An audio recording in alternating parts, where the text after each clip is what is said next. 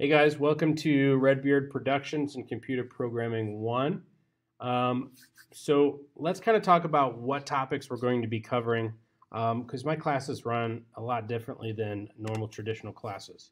Okay, so for Computer Programming 1, um, well, for all of my computer programming classes, we use processing. And processing is really kind of like if art and coding kind of came together, decided to have a baby.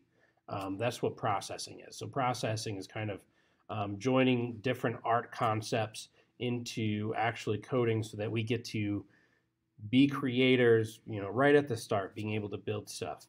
So using that, I build you guys up as if you have no experience with computer coding in any language. Okay, so we start, at the very start, we start learning P5.js, which is just a library using processing on top of JavaScript. You guys will be learning JavaScript with me. And I start you out, first creating an account and then how to use it. And then you guys are going to start learning how to like draw stuff to screen so that you can actually start doing that. You'll use that to build like kind of some art projects and drawings. And then we can start learning about variables and the built-in variables that are already in P5.js, like the variables to hold the mouse position so we know where the mouse is on the screen. We could use that to do different cool things in our projects. You'll also learn how to create your own variables to be able to really start to be the controllers of your environment. You guys can actually start creating all kinds of cool stuff as soon as you start learning just a few concepts. So after we get into variables, then we learn how to branch our code to, do this or this. And that all comes from learning conditionals. And they're really easy to learn, and they allow us to do more complex things. And then we start kind of getting into functions. Functions are used for really kind of helping to organize our code, but also to make it so that we can possibly reuse that code instead of having to write it multiple times.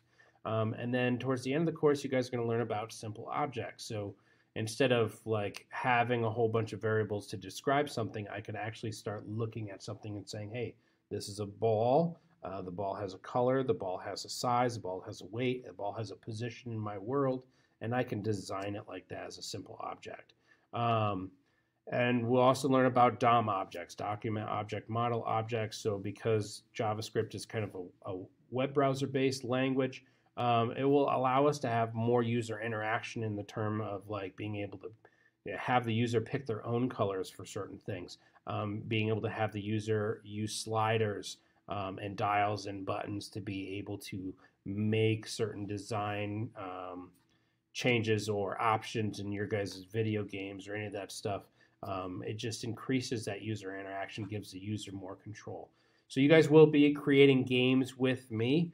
And as we get enough code, then I introduce you to different topics of games that we can do.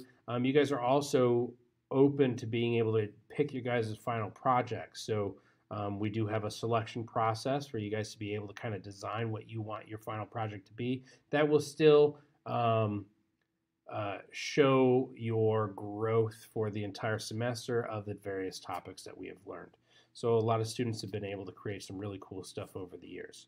Okay, I'm excited that you guys are part of Computer Programming 1. You guys are really going to like it. Good luck. Have fun.